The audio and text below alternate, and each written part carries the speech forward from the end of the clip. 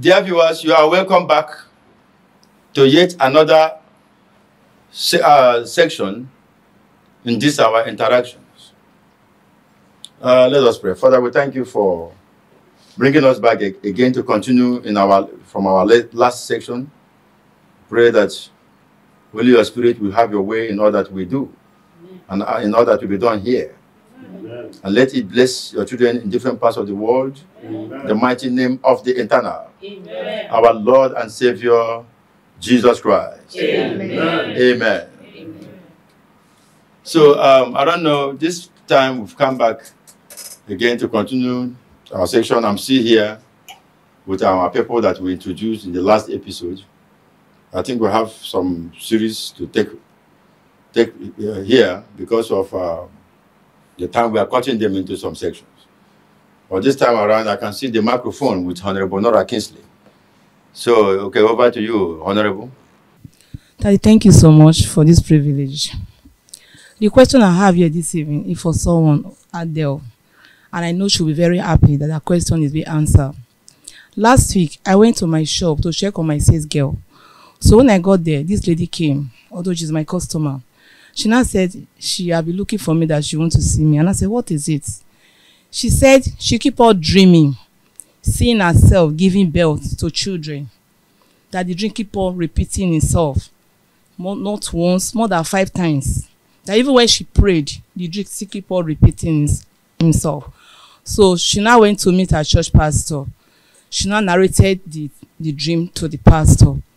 Our church pastor now told her that she's possessed, so not just possessed alone. She has spiritual husband, and she also has spiritual children. And for her to be free from this, she have to do fasting. She have to pray and fast to kill those spiritual children. If not, her physical children here on earth will die.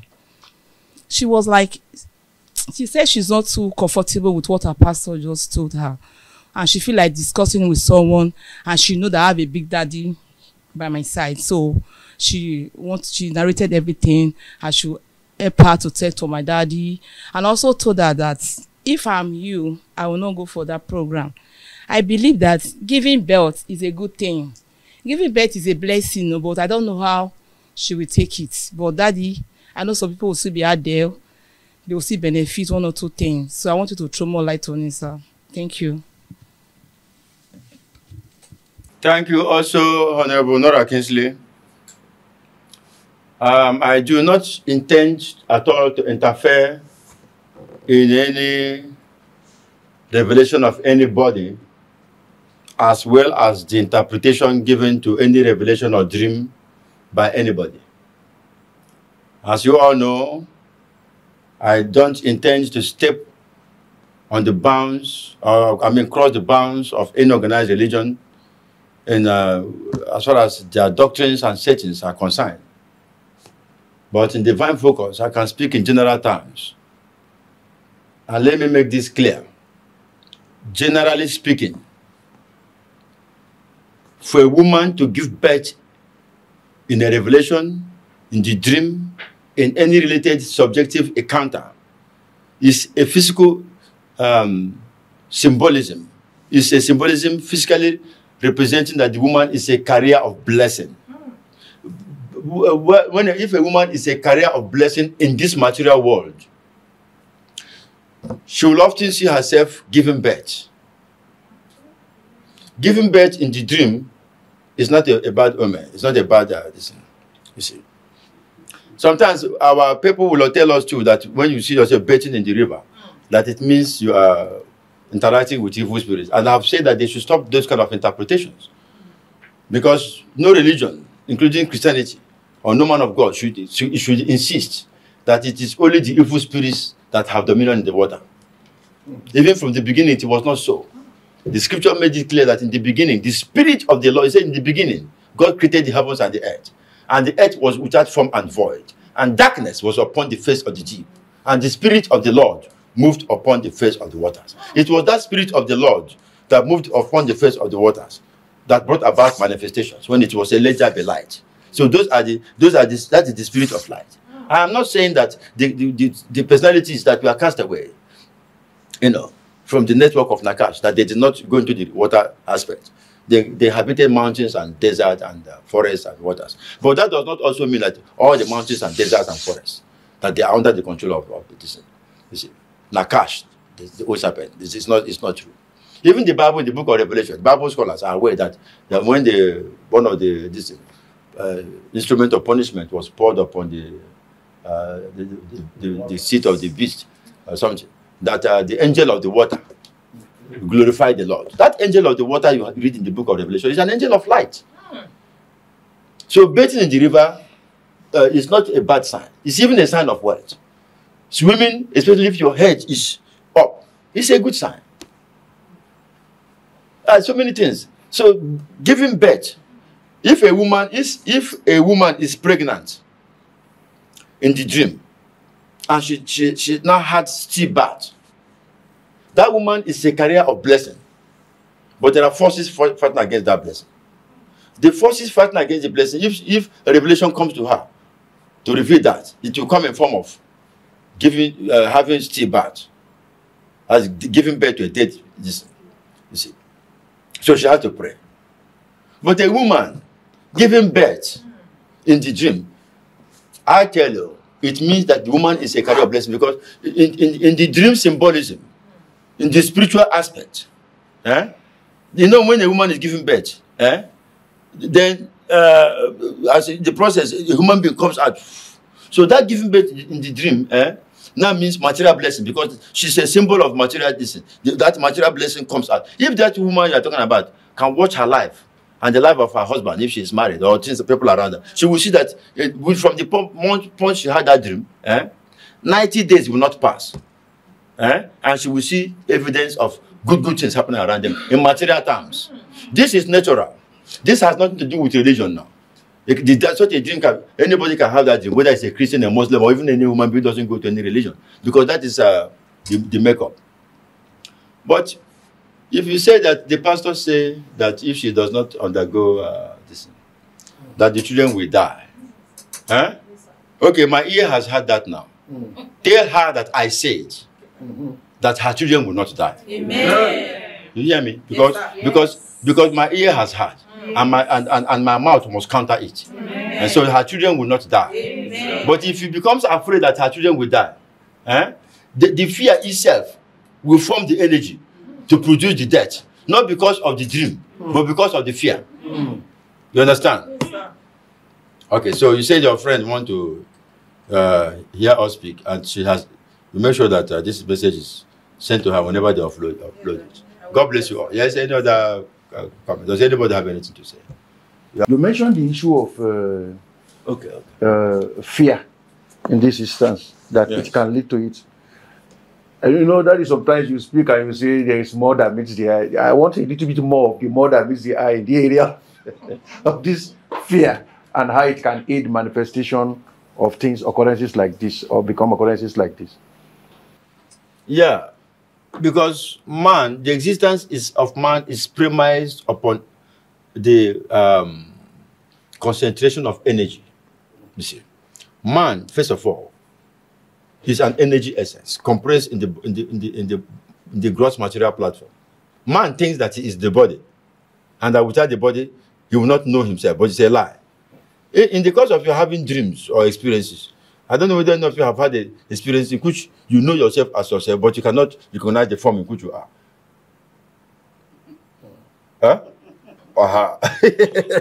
So now the form is just a symbol of communication. This is your form. These forms we have, they are symbols. In reality, we are energy. And if we are going to the more details, more advanced details, the man is the energy of the sun compressed in the gross material matter.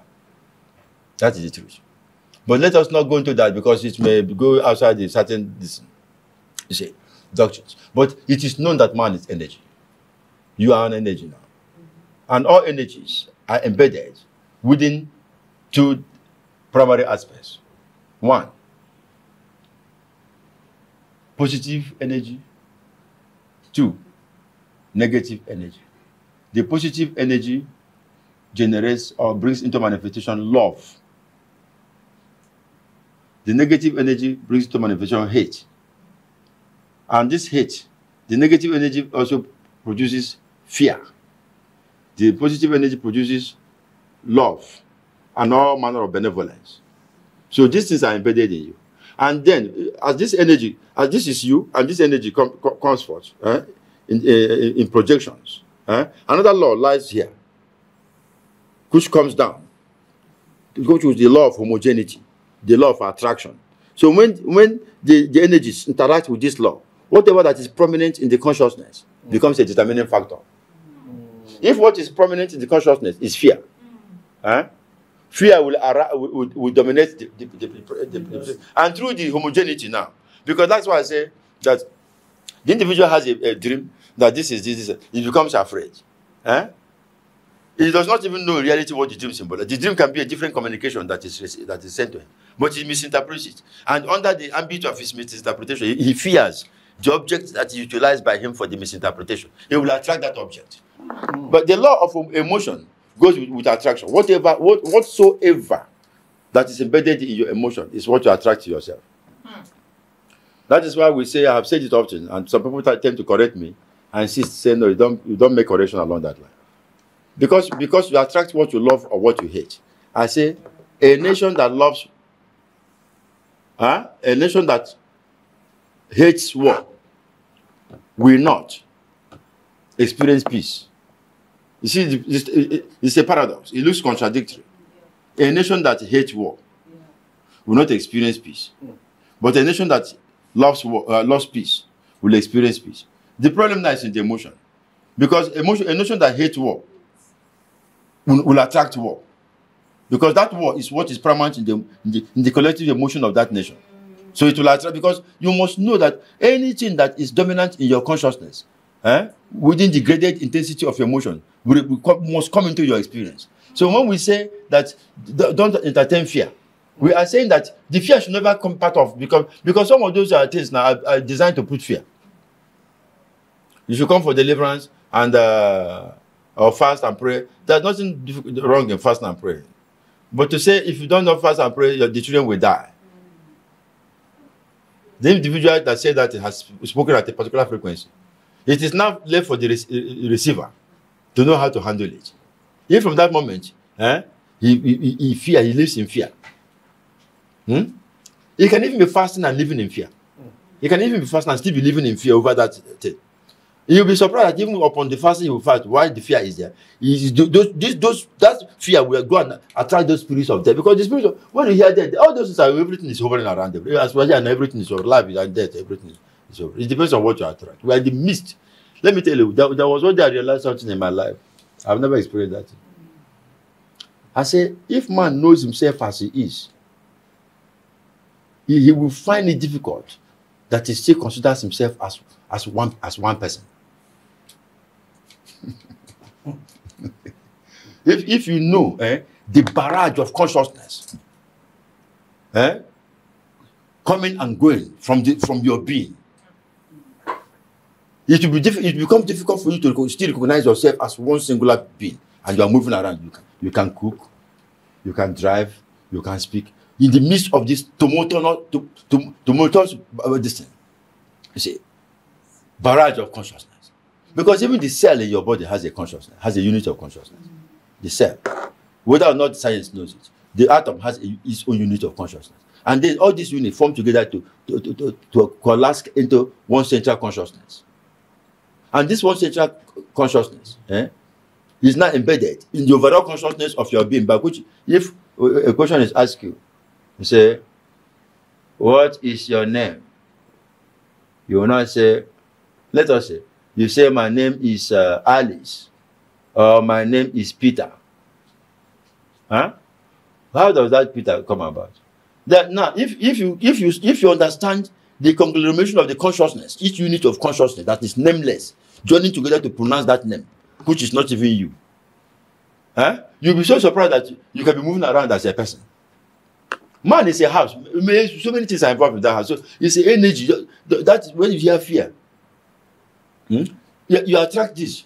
You repel this. You attract this. This one come inside and have dominion. This one is driven away. This one, that is man. So if you want love, love, love others, then love will come to you. If you want life, love life, and life will be your portion.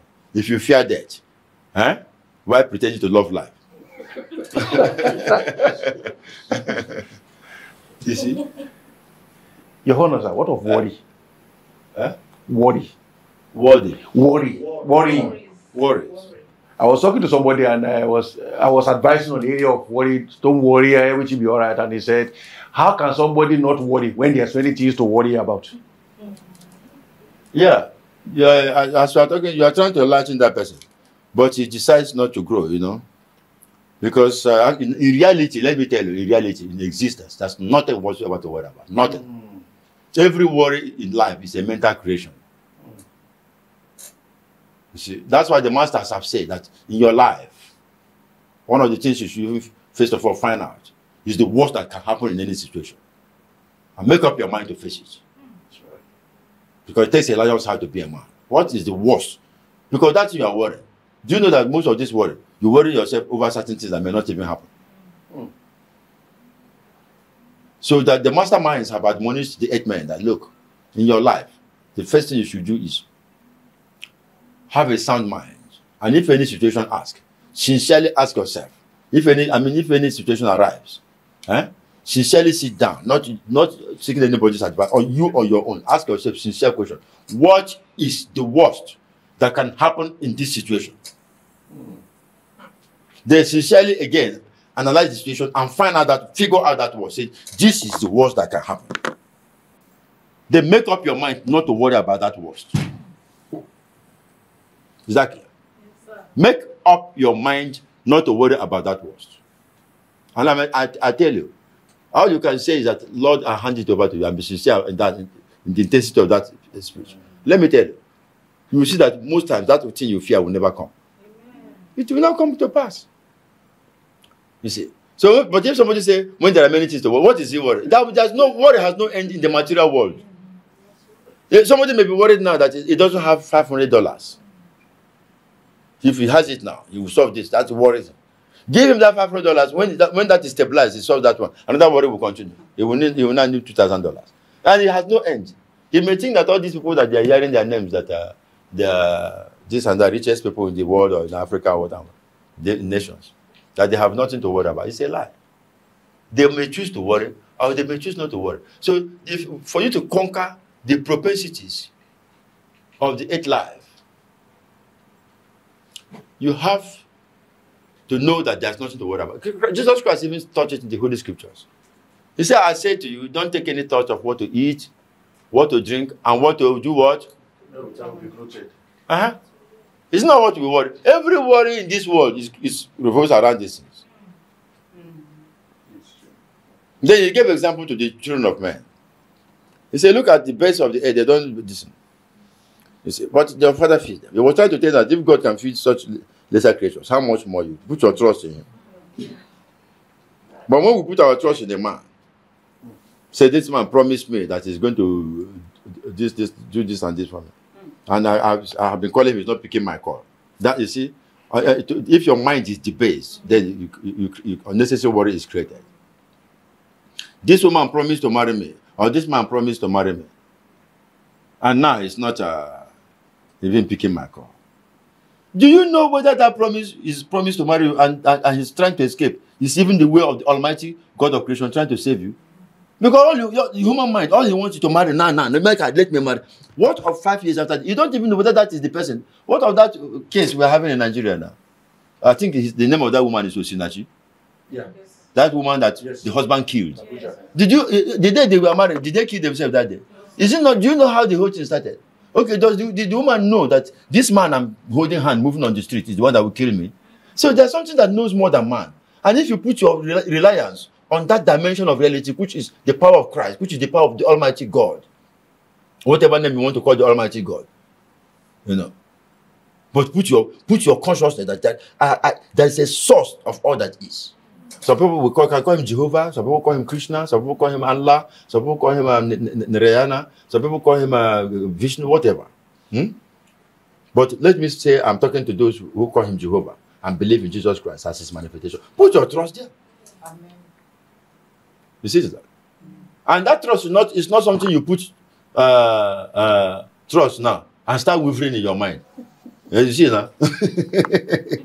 It's something, it's unquestionable confidence, faith. And you see, let me tell you, this faith and confidence is graded. It's not by your confessing it only. The intensity of the energy behind the faith you have in it is known. It's something that they grade it.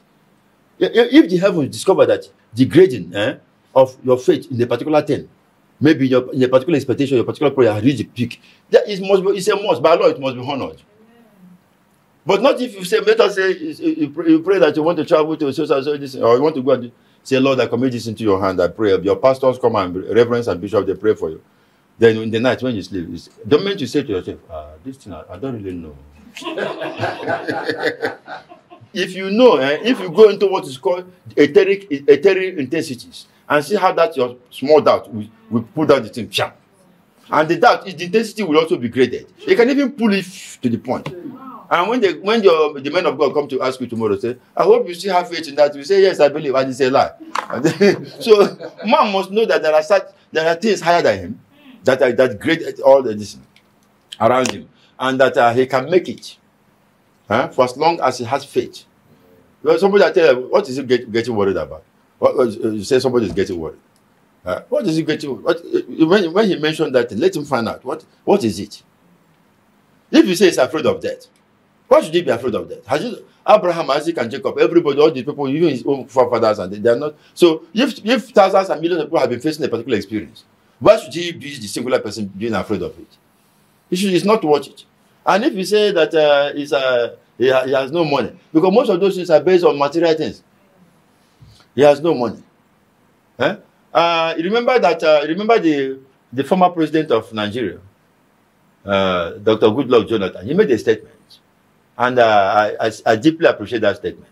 He said, I will never look down on anybody, except I'm looking at his shoes. I will not look down on anybody.